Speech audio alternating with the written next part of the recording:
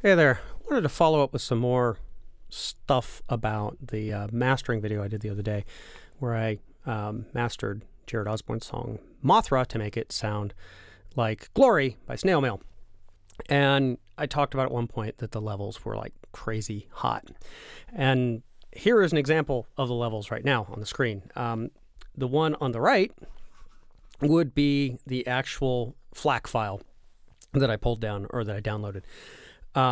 And you can see that the integrated loudness on this thing is 7.4 LUFS, which is really loud. I mean, the guidelines for Spotify are 14, not 7. So it's cranked way up. And I had made some observations the other day about this to some of you in a Slack channel, and I just kind of wanted to dig in a little bit deeper because I think I confused a couple of you with it.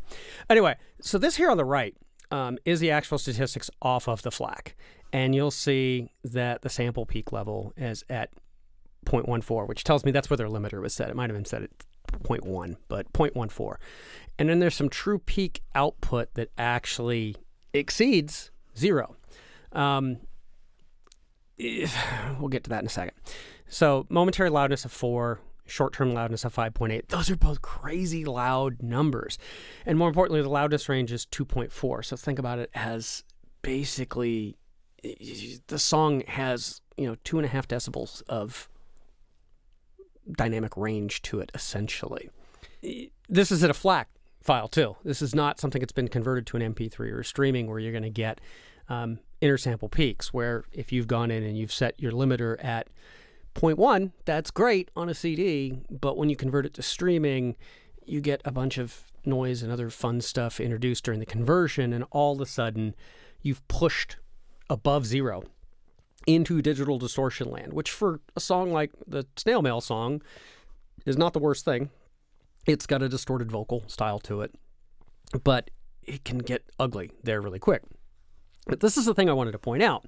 When I pulled the file down the first time, I pulled it down by ripping it off of Tidal, and I didn't notice that when I did it off of Tidal that I had normalization on.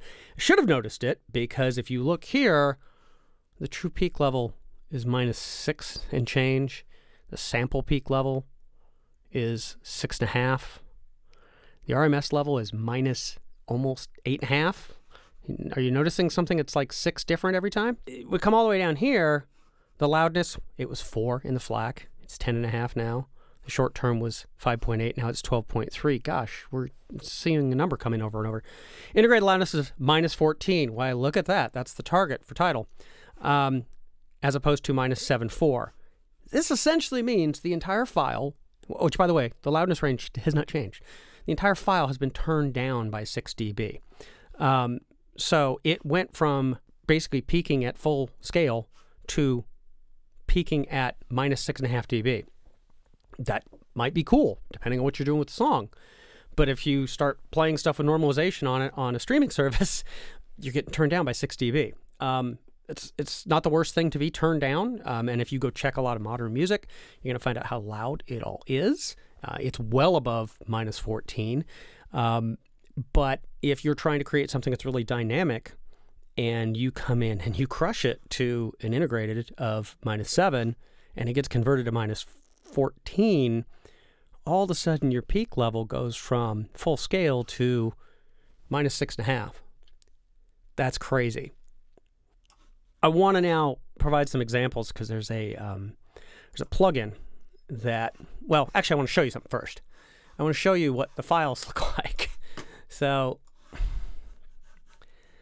that's the waveform on the normalized file.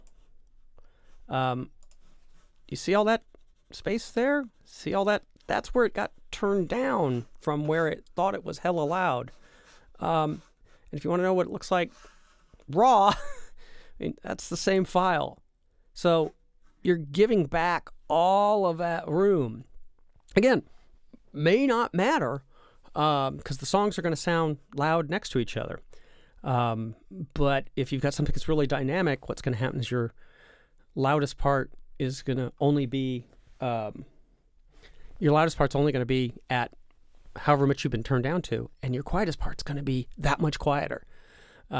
it's why when you play your stuff versus professional mixes, why your stuff tends to sound wimpy, or can. So I'm going to show this a little more clearly.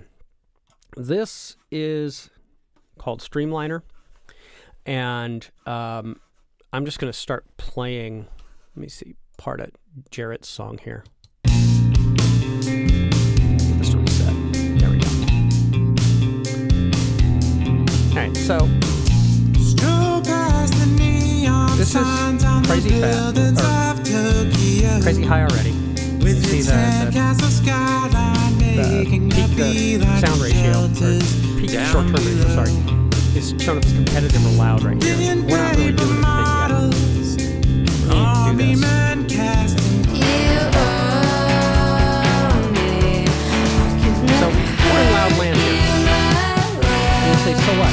Sounds pretty good.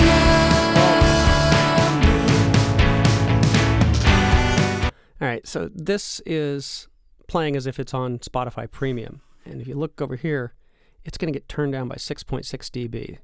So I'm going to start this back up, and then I'm going to turn on match, which is going to actually make it sound like what it sounds like on Spotify. So.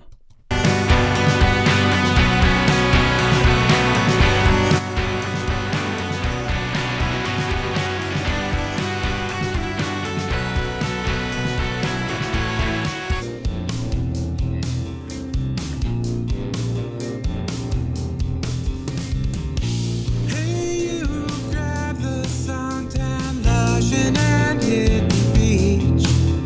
It's 15 miles inland where the parking lots used to be.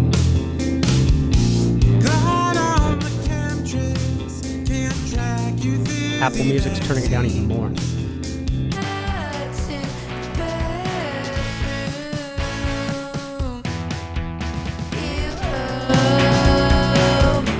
So, the point here being, when you hear about this stuff's going to get turned down, you need to be aware of that. And if you completely crush a song, like, well, that Snail Mail song actually sounds great, crushed. But when I took Jarrett's song and I crushed it like that, it was probably too far. Does that mean I need to aim for a target of 14? No, not at all. His song sounded good, cranked up. But would I aim for 10? Maybe even 9? Possibly. And I want to show you something else here that I found. Let's just go find Radiohead's Creep. Okay. Radiohead's Creep was at a target of 15 and a PSR of 9.3. Or sorry, no, it was at 10. It was at 10. Sorry, there we go. So if I were to take this and say, well, how do we compare to, say, the way that Creep was played? Well...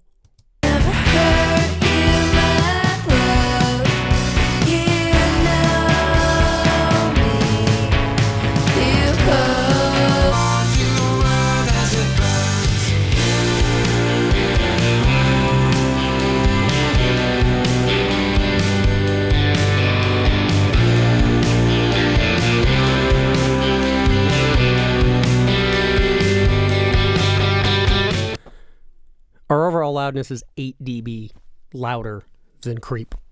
And if you were trying to use that as a reference and the kind of dynamics that song had, you would be off by that much, which is the equivalent of, let me see if I can do this.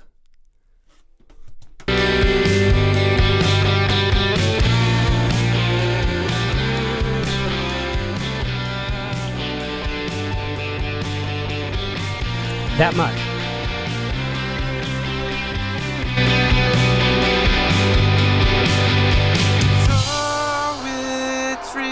That's insane. The thing that's interesting is if you go through and you actually look at what other songs that were done.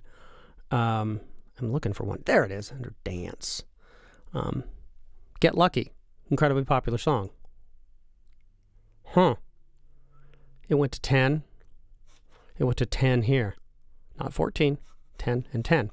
So they were trying to hold the overall, the average loudness, the LUFS, to -10, and they were trying to keep the dynamic range close to 10 dB. It's just something to be aware of when you hear all these numbers and see all these things thrown about, that what they're trying to tell you. and whether or not there's actually some useful information for you to learn here. But my big takeaway from this has been, and I've learned this from talking to other people too, is that you need to go ahead and make your song sound good, and you need to make it as loud as you think it needs to be. But it really is quite educational to listen to it turned down and hear how it compares to other things. Now, I got tons of things in my collection that I've done a comparison before, where I went through and did a bunch of Spoon songs, for example, and I was shocked that they're all at like 8 and 7 luffs. And I love those. And when I hear them and they come up on a streaming service, they sound great.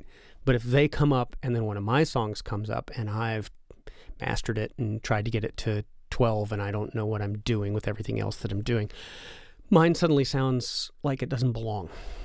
I'm definitely not saying to like slam things. I'm just saying you need to be aware of what's going on, and you need to be aware of your dynamics. The key is, if you push to make things really loud, and then it gets turned down, and you have a song that is highly dynamic with lots of quiet bits in it, they're going to get turned down to the point that it's going to sound like it doesn't belong on the playlist. So you've either got to try and match your overall song to something else that you like, or you've got to be aware of what you're doing dynamically and make those choices. And those choices are exactly that. They're choices. You're choosing to do it, and you're making things sound the way that you want them to sound. I hope this rambling thing has made some sort of sense and is helpful, or when I was talking numbers, that some of this makes sense. As usual, if you have any questions, either put it in the comments or hit me up through various ways that you know to get in touch with me, and we will see if I can either make sense of what I've said, or that I can be very, very, very much corrected on how wrong I am, which there's a high likelihood I am. All right, thanks. Later.